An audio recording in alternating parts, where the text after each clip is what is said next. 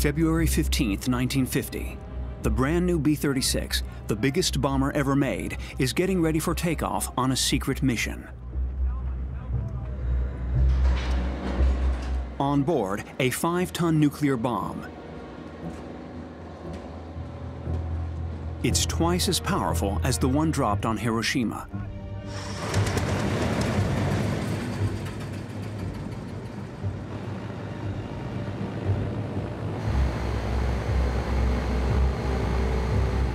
The plane's overloaded and has trouble reaching its cruising altitude.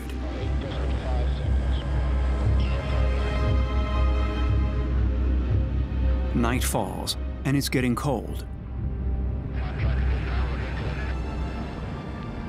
The hours pass. Now the plane's over Canada.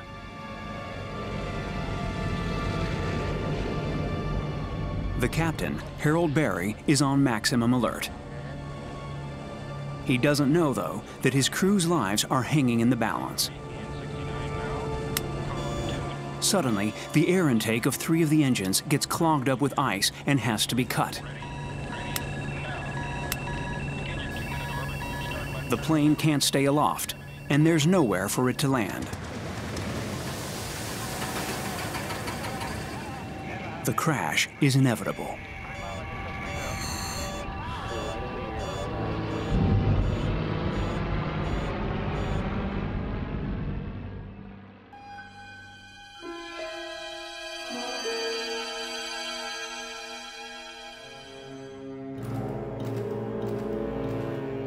"40 years later, declassified documents revealed this story of a doomed mission. And a Canadian researcher discovered that the bomber was part of a plan for total nuclear war against the Soviet Union. I mean, an early plan was Operation Drop Shot, and Drop Shot foresaw SAC immediately in one giant attack, going after 200 targets with 300 atomic bombs.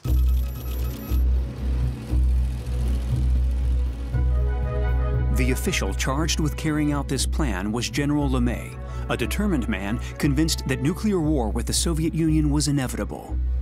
All of you know that we must be ready to launch at once our attack in great force. We carry a great responsibility. Air crews were being mobilized day and night. Strategists were constantly revising the list of priority objectives. Targets included the enemy's major cities, military airfields, and main industrial centers. Pilots had to know their targets by heart, and training flights were being carried out in conditions as close as possible to actual missions.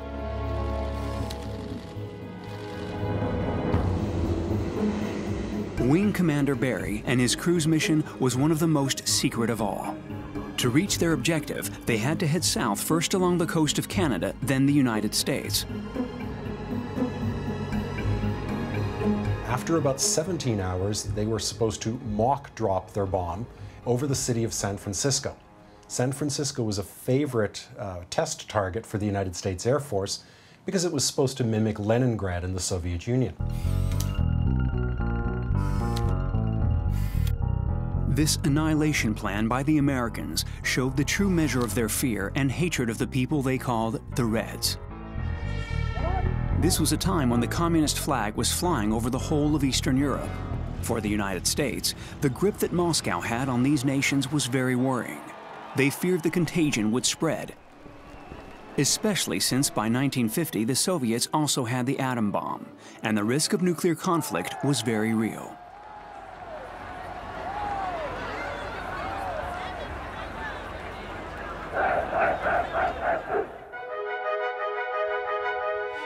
It had all begun at the end of the Second World War, in July 1945 at Potsdam, where President Harry Truman met with the other leaders who had crushed the Nazis.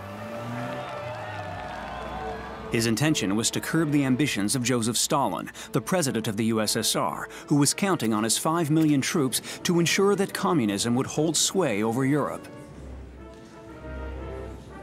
For the time being, though, the Allies had to decide the fate of a Germany torn between the two blocs, and above all, find a way to end the war that still dragged on in the Pacific. In his standoff with Stalin, Truman was holding the trump card. On the eve of the conference, the first U.S. nuclear test in the deserts of New Mexico had been a success, and he was determined to use his new weapon to bring Japan to surrender. On August 6th at Hiroshima, and then at Nagasaki on August 9th, the United States proved their mastery of the atom and their willingness to use it.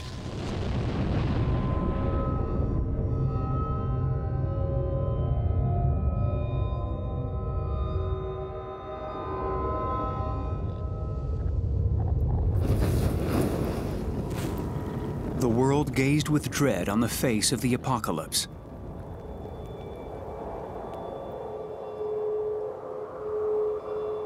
The devastation caused by the bomb and by its merciless radiation looked like divine punishment. And the few doctors there on the spot were powerless to help all the wounded.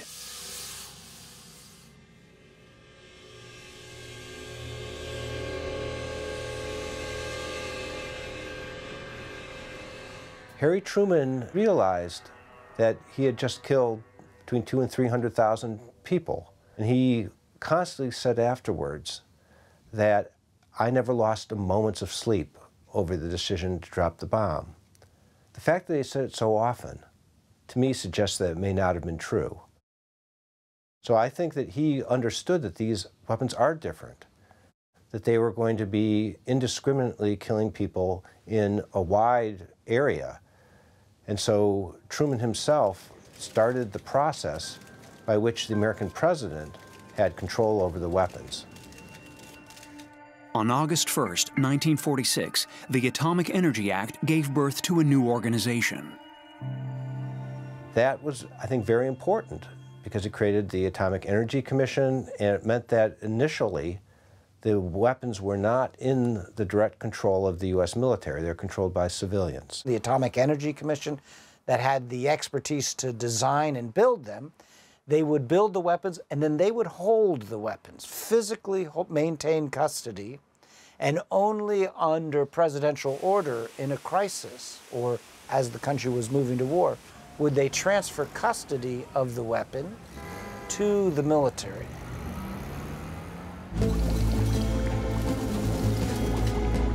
But right after the war, all those bombs that were supposed to keep both America and the free world safe didn't really exist, or at least were still just prototypes and very complicated to use.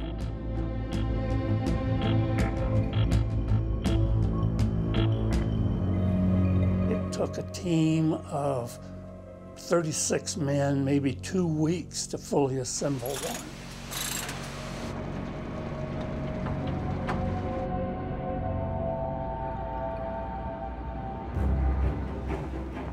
To hold on to its technological lead over its implacable enemy, America set its engineers to work to come up with bombs that were more stable and easier to produce and use. It was a very expensive process to develop these weapons, basically because they drew personnel from literally all over the world in place to design these. And it was a rush process. The Mark IV was the first weapon that was mass produced, and it weighed about 10,000 pounds, still 5 feet in diameter and about 10 feet long. By 1949, almost 300 weapons were ready for use. Their nuclear payload, though, was stocked separately and kept under heavy guard. Only in a state of alert would the warhead be placed in the bomb to arm it. It was a protocol to ensure security as well as being an efficient means of control.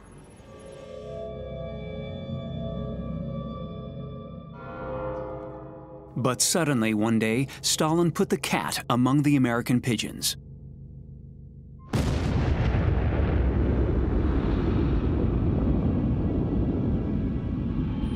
On August 29, 1949, 4 years after the United States, the Soviet Union carried out its own nuclear test.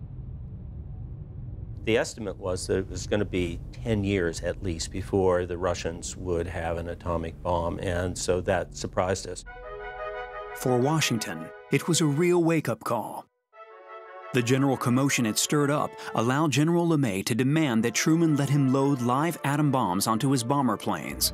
And that's how, on February 15, 1950, a nuclear weapon was placed in the hold of Commander Barry's B-36 for its top-secret mission.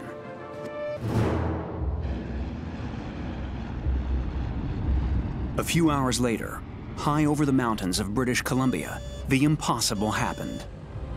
One by one, 3 of its engines failed. The plane started losing height. It was going to crash. Its captain received an order of the highest gravity.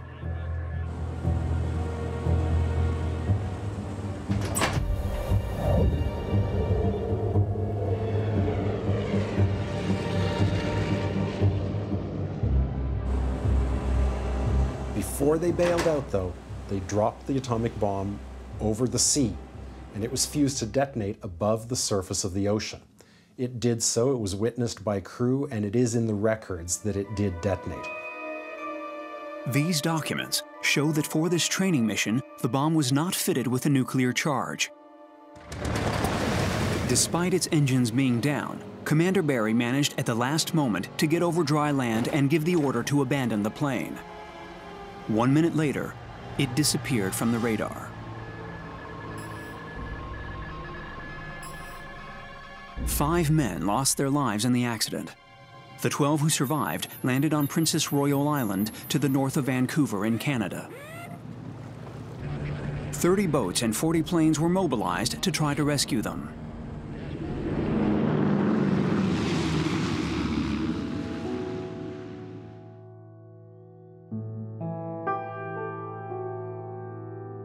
In the Arctic winter conditions, it was indeed miraculous that they were saved.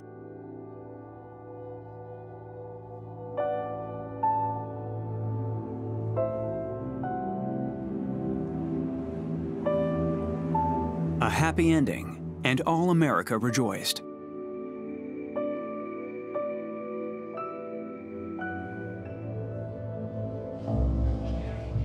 Meanwhile, General LeMay was furious. He'd lost men and a plane, but above all, he was going to have to account for the lost bomb to the Atomic Energy Commission. He decided to keep quiet about it, and so the papers were all full of the rescue of the crew with not a single word about what the plane was carrying.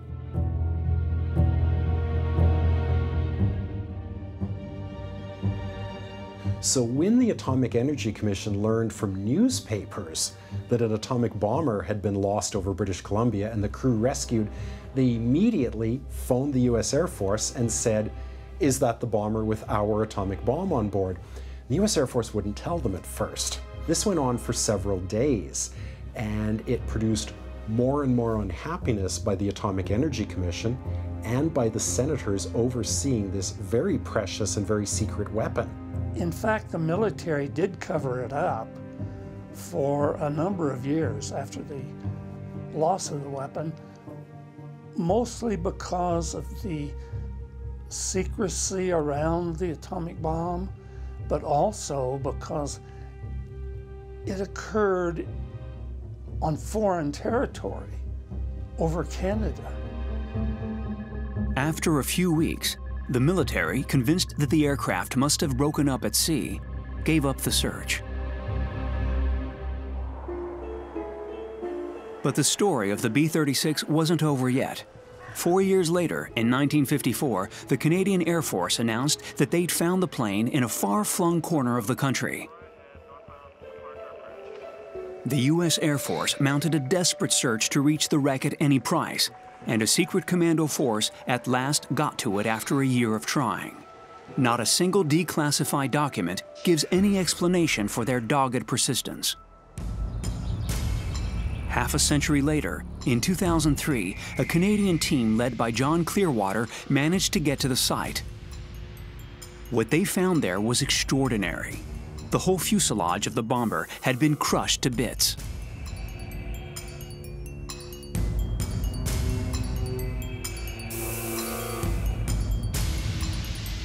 And they also found crates of explosives. The plane had obviously been blown to bits in a methodical manner. a professional job that could only have been the work of those commandos.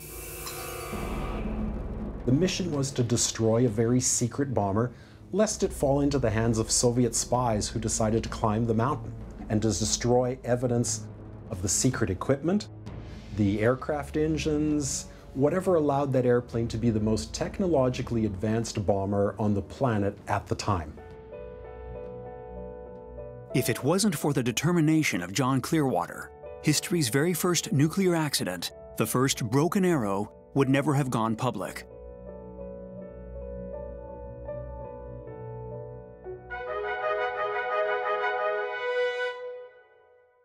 In 1950, General LeMay believed the lost bomb should remain a state secret. It was essential not to show any weakness to the Soviets, who had just developed their own nuclear bomb. The United States was afraid, and the Communists were gaining ground. 1 year earlier, Mao Zedong had proclaimed the People's Republic of China a single-party state with a collectivist agenda.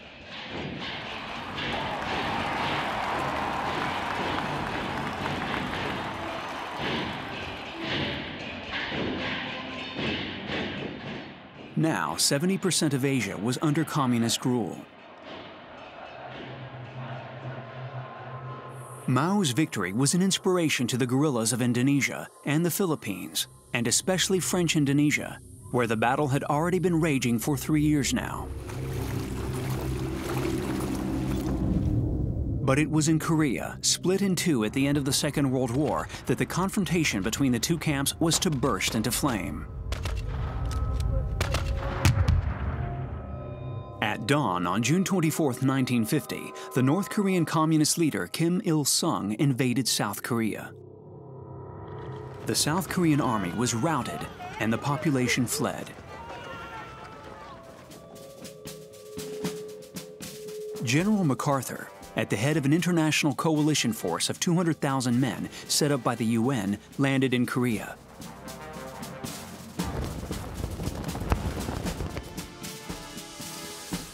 He managed to drive the Reds back to the Chinese border.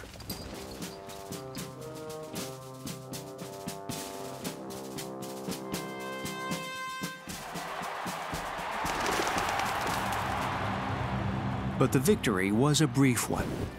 The Chinese, feeling threatened, mounted a counteroffensive and pushed back the coalition forces.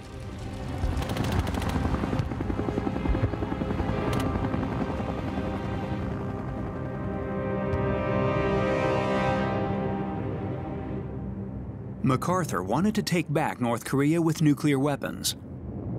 Truman wouldn't let him.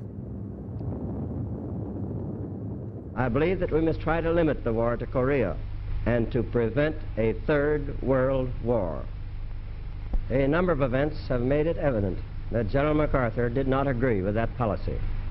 I have therefore considered it essential to relieve General MacArthur so that there would be no doubt or confusion as to the real purpose and aim of our policy.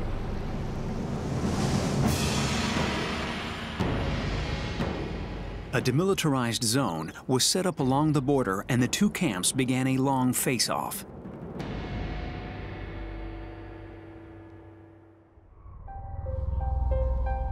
Truman, the only man ever to have used a nuclear weapon, didn't wish to repeat the experience. Things were very tense for a while, but he stood up to the military and avoided things escalating.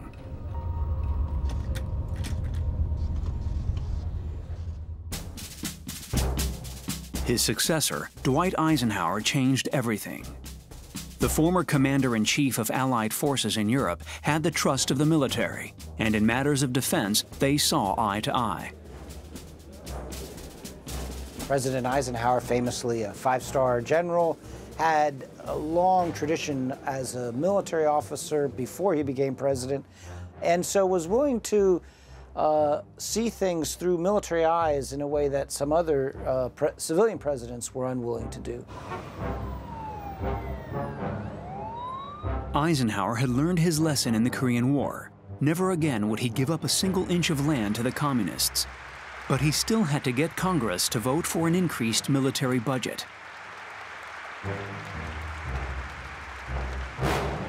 continue, over the years just ahead, to maintain the Strategic Air Command in the state of maximum safety, strength, and alert, as new kinds of threats develop, will entail additional costs.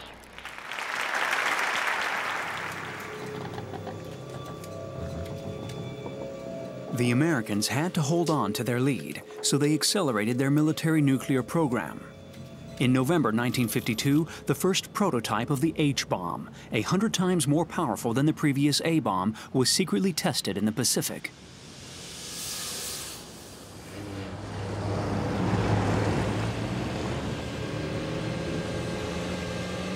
The energy released by this 23-foot, 6-ton monster was 100 times that of the Hiroshima bomb.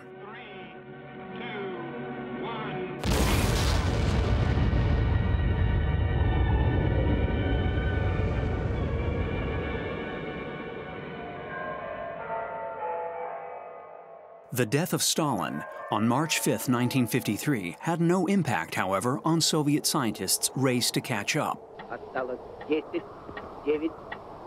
And 5 months later, in the deserts of Kazakhstan,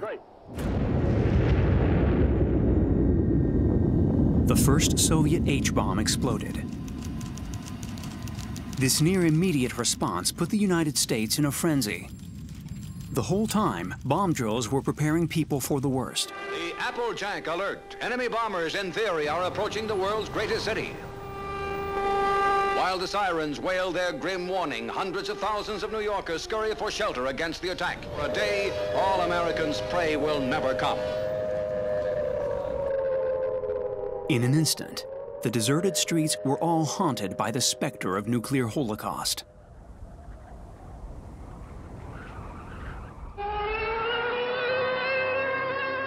They were on training missions all the time now. They were training thousands of pilots and technicians and moving hundreds of nuclear bombs around the country.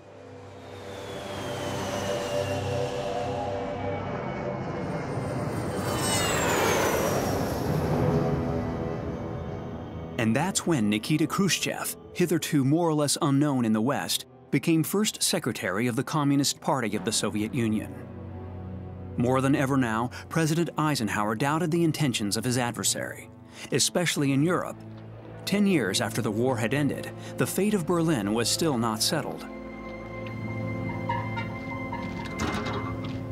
Since 1949, Germany had been cut in two, and Berlin was still occupied by the Americans and their allies.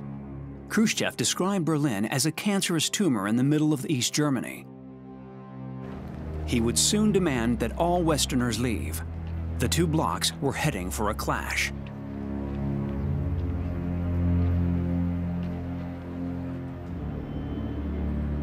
In 1957, at NATO's first ever summit, 11 Western European countries confirmed their alliance with the United States, which they saw as the only barrier to Soviet expansionism.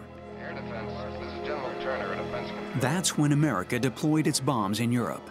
And it was while transporting one of them that another accident occurred.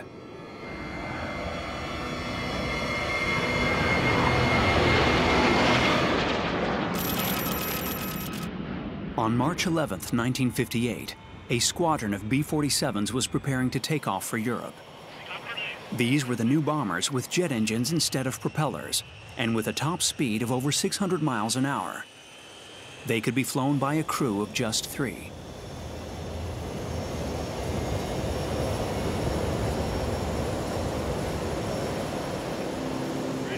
Each of those crews only had 1 hour to load a 3.5-ton Mark VI nuclear bomb onto its plane. Sergeant Gary Coe was in charge of loading. I was 23-year-old sergeant. We were under a lot of pressure because we had a limited time that we had to get the aircraft ready so the flight crews could get them ready to fly. This was the real thing. It was no exercise. We did this every month with 4, 6, or 8 aircraft that we rotated back and forth to Europe to be on alert. We were at war. Even though it was a Cold War, we had to deter the Russians. Khrushchev said he would bury us. And we had to make sure that he didn't. The crew of 3 that was off to England knew their aircraft very well.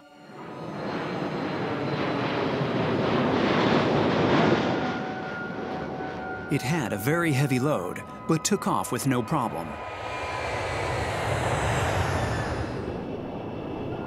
But at an altitude of 5,000 feet, a warning light signaled a problem with the pin that held the bomb in place. The pilot required the bombardier to go back into bomb bay and check the pin. In the process of him trying to check the pin is when he lost his balance and grabbed the emergency release cable, and it released the hook, and the bomb dropped through the bomb bay doors for just a second or two, and then it went on out the bomb bay doors.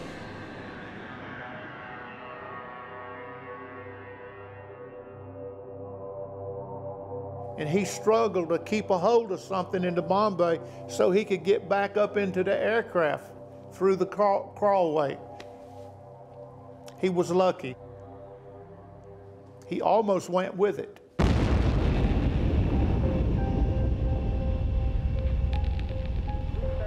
The distraught crew had to report the release of the bomb and its detonation in anguish at the thought of its possible victims.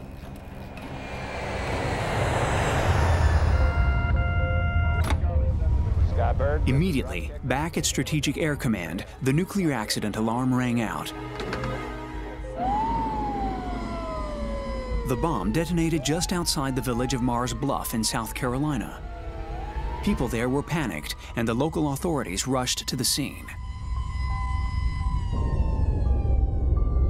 The 2.5 tons of explosives packed around the device had left a crater 30 feet deep.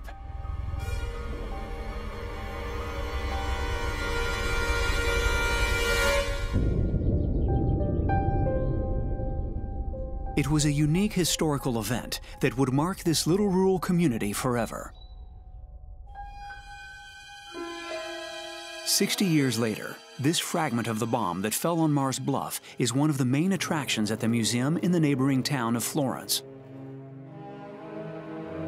Over the years, its curator, Stephen Mott, with his keen interest in this extraordinary accident, has assembled hundreds of documents about it. In the beginning, there was a lot of confusion.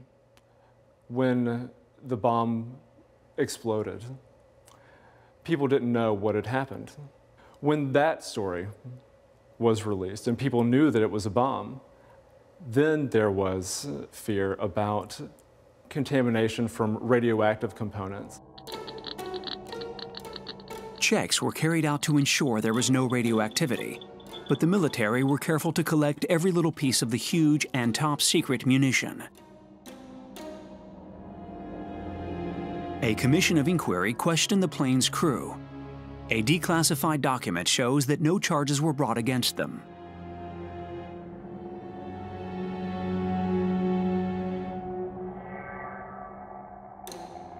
But this accident, right there in a little village, was impossible to keep quiet.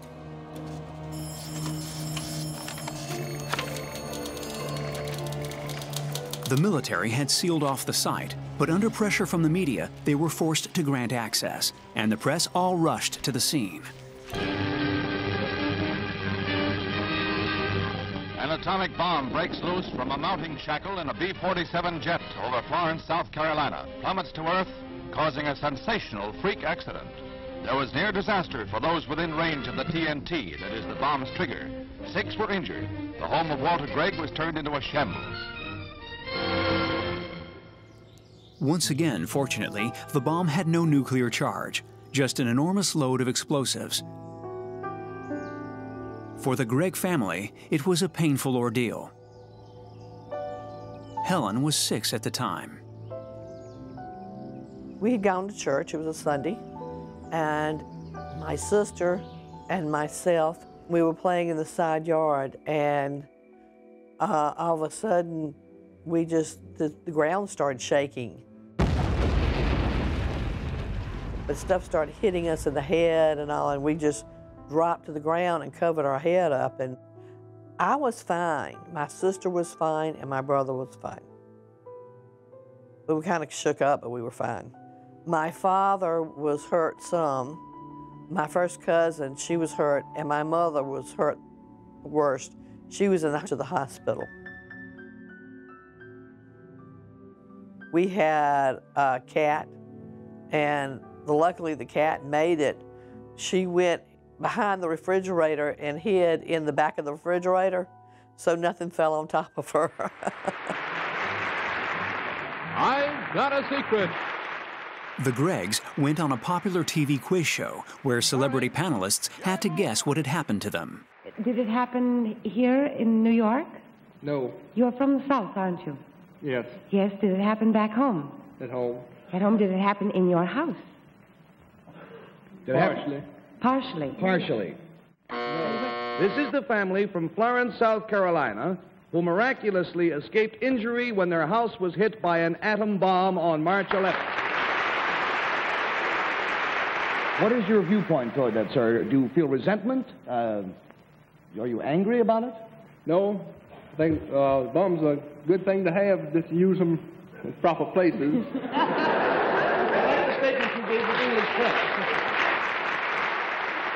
The Gregg family had their moment of fame, but in fact, they were living a nightmare. We lost everything. The only thing we had was the clothes on our back. When it came to compensation, the military bitterly contested the damages. The Gregg family expected fair compensation. They expected that there would be more sympathy from the Air Force. And I think that Walter Gregg especially felt betrayed as time went on because he was a member of the Air Force. He was a military veteran.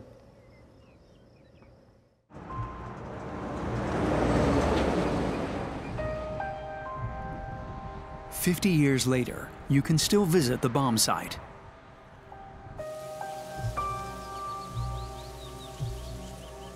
Back at the scene of her childhood, Helen Gregg remembers. The family home's long gone. Around the crater, which is slowly filling in now, the forest has grown back. However, if the bomb had been armed, it would have wiped a whole village off the map and contaminated the whole of South Carolina.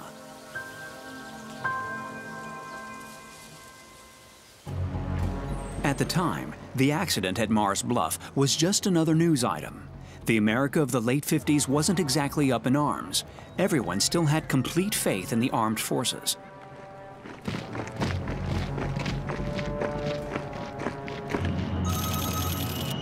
But in England, where the Mars Bluff bomb had been heading, people were scared of the American bombers. Hundreds were protesting against the nuclear tests and against having U.S. bombs on British soil. Public awareness was growing.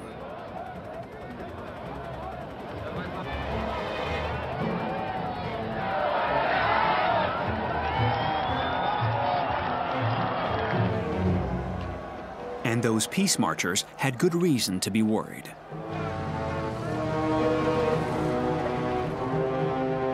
In just a few years, America's stock of nuclear weapons had increased tenfold to 18,600 by 1960, 10 times more than the USSR.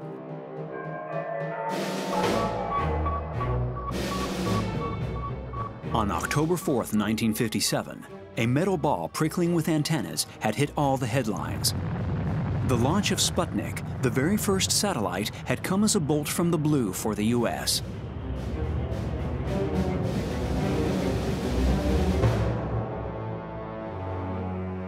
The Russians were now capable of putting a missile and a satellite into outer space, and this was well beyond anything the United States could do at the time.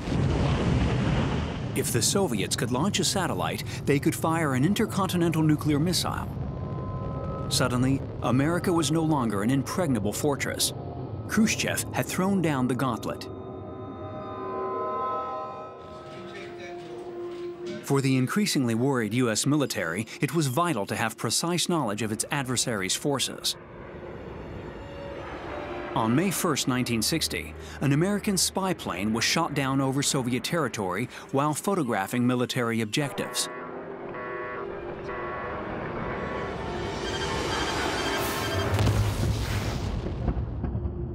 The United States fiercely denied everything, but Khrushchev had proof, and he accused Eisenhower of lying.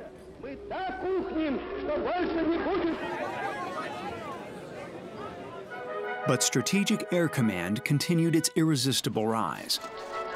Its budget was now bigger than Standard Oil's, the biggest company in the world at the time. A new underground command center was opened in Nebraska, from which they could track in real time the position of as many as 2,500 fighter planes.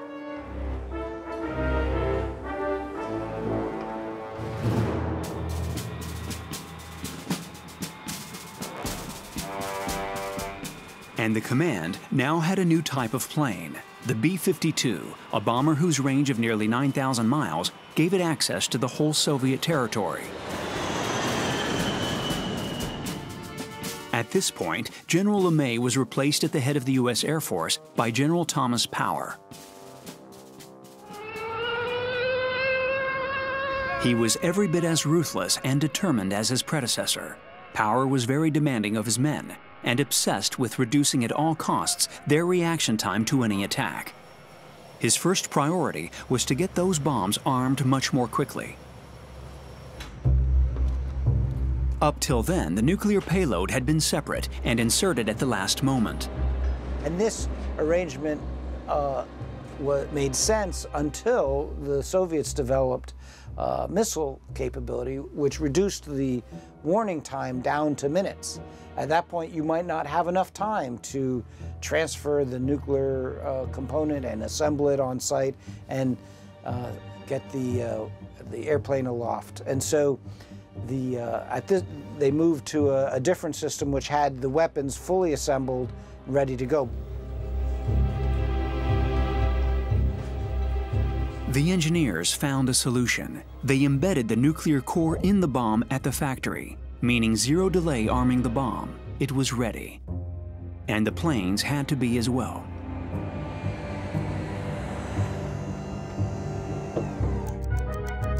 Power saw to it that all his bombers were ready for takeoff in less than 15 minutes.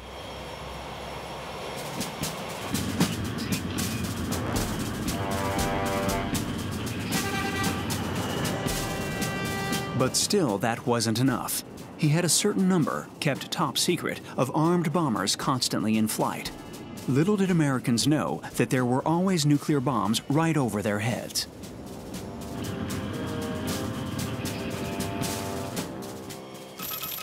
And that's how, on January 24, 1961, a B-52 took off on a 23-hour mission. In its hold, 2 bombs with a destructive power 250 times that of the Hiroshima bomb. And it wasn't just an exercise. Every flight now could result in a nuclear strike on the Soviet Union.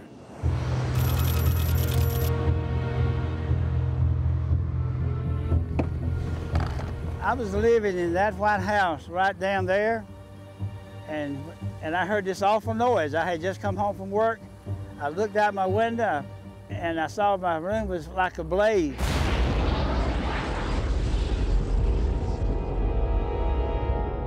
I heard my mama praying, and I jumped up, and my daddy was getting his clothes on, and I saw the plane as it was twirling like this in the air.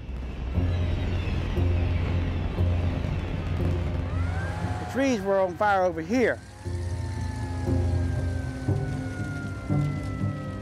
In 45 minutes' time, when the plane hit the ground, the Air Force was out here.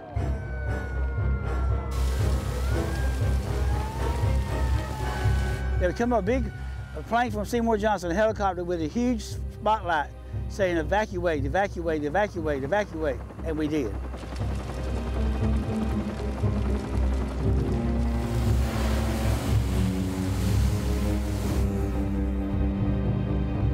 It's a closely guarded secret that was only brought to light by Strategic Air Command Officer Joel Dobson after more than 10 years of searching through thousands of classified documents.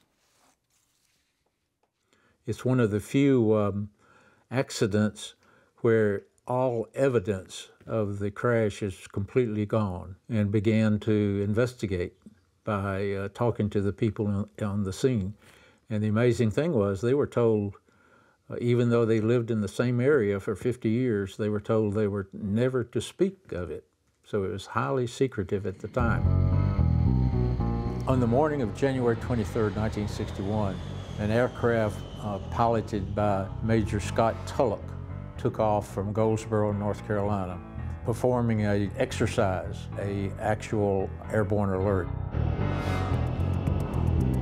The mission was going smoothly until, suddenly, the co-pilot reported a fuel leak from the starboard engine.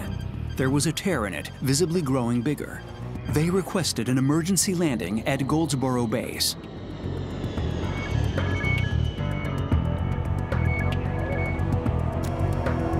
I was an EOD man, 24-year-old, on standby on January the 24th, 1961, when I got a call around midnight from the control tower telling me that B-52 bomber in trouble, had fuel leaks in the Bombay area. I grabbed up my clothes and I headed out for the base, and it was a real cold January night. They lost 19 tons of fuel almost immediately. There had to be a massive rupture somewhere within the wing. The wing was called the wet wing because it carried fuel tanks in the wing itself. Positions at 051015. Hotel Alpha 21. The situation was turning critical. The commander, Major Tulloch, knew he had just one slim chance of landing. Then the plane was shaken by a huge crack. The airplane broke apart in midair. The wing had broken off, the tail had broken off, nose was down, but it was spinning. 5 of the crew ejected. A 6th jumped with his parachute. 2 stayed stuck on the plane.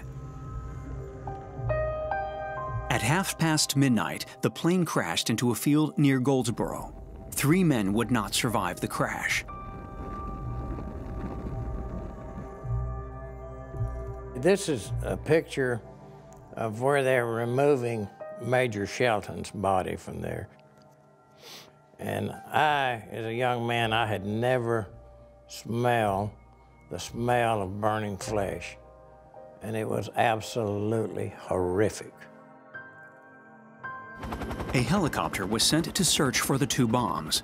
A big surprise awaited. And he turned the light on the chopper, and it showed the first bomb with the parachute. It was sticking up from the ground like a huge totem pole. I always wore a little pouch on my side that had tools, and I chipped around and got the access door open, where I seen that the arm safe switch was on safe. So there wasn't a big worry on that at the time. The U.S. Air Force combed the whole area, but they couldn't find the second bomb. Joel Dobson came across the name of someone who'd played a key role back on that day. So this document was how I first discovered the name of Jack Revelle, First Lieutenant. He was the commander of the Explosive Ordnance Disposal Team at Wright-Patterson Air Force Base, Ohio. For 50 years, this man had been bound by military secret and wasn't allowed to say anything. Today, though, he wants to tell his incredible story. Somewhere early in the morning, 5:30 a.m., on January 24th, 1961, I received a call. I was sound asleep in my bed. I received a call from my boss, and instead of using the code words that we had rehearsed, he said to me, "Jack, I've got a real one for you." Jack Revelle jumped into a jet. In just a few hours, he was at the crash site. A rapid inquiry, and he was able to piece together what happened and direct the search. The second bomb was under the ground.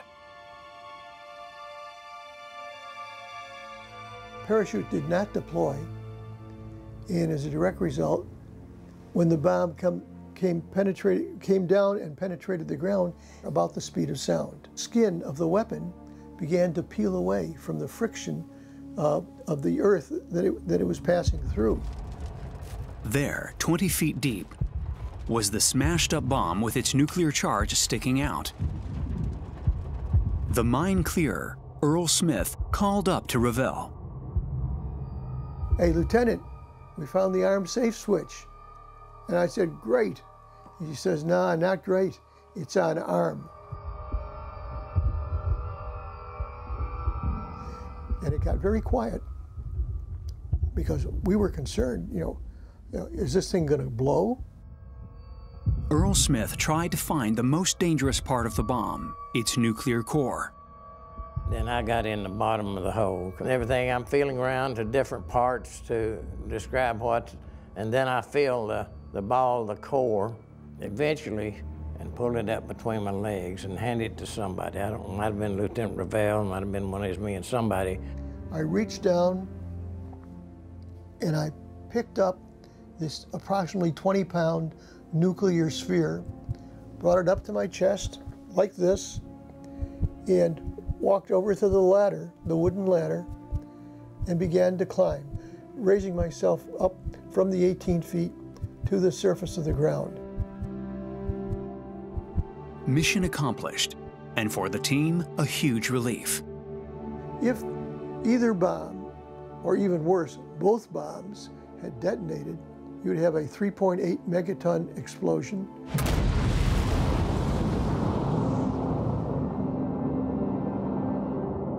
That's like 3.8 million tons of TNT equivalent, and you'd have a hole with 100% kill, 17 miles across diameter, where you have nothing, just a big hole in the ground.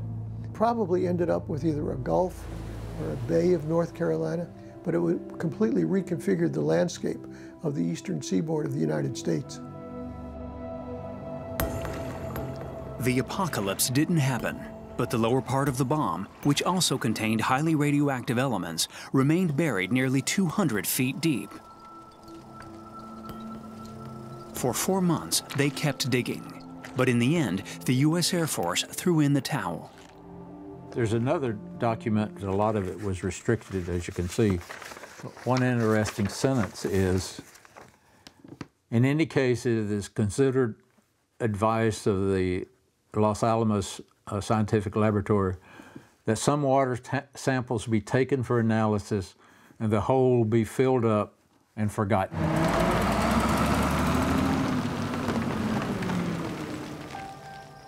Here, underground, a part of the nuclear core of America's most powerful bomb of its day still lies sleeping. It could contain several pounds of plutonium-239, one of the most toxic substances in the world.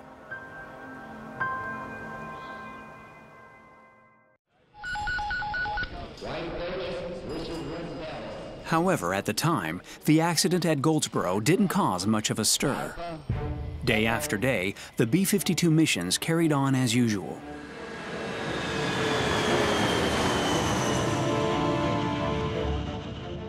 On January 20th, 1961, a new young president of America took office. John Fitzgerald Kennedy would face some major crises. The wall being built in Berlin was a very real Iron Curtain between two worlds. The United States was deploying a nuclear arsenal in Europe that directly threatened the Soviet Union. Khrushchev replied by installing missiles in Cuba, only 120 miles from the Florida coast. These crises led to new, even more destructive arms being deployed. And fresh accidents occurred on a scale never seen before. In the south of Spain, a peaceful village was contaminated forever. And in the ice fields of Greenland, a B-52 crashed with 4 nuclear bombs on board.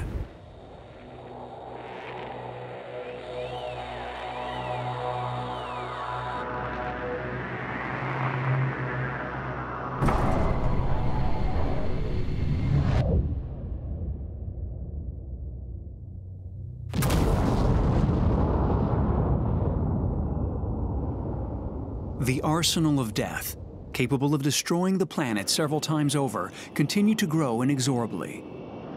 The Cold War was leading humanity towards catastrophe. But for now, Americans would rather not think about that.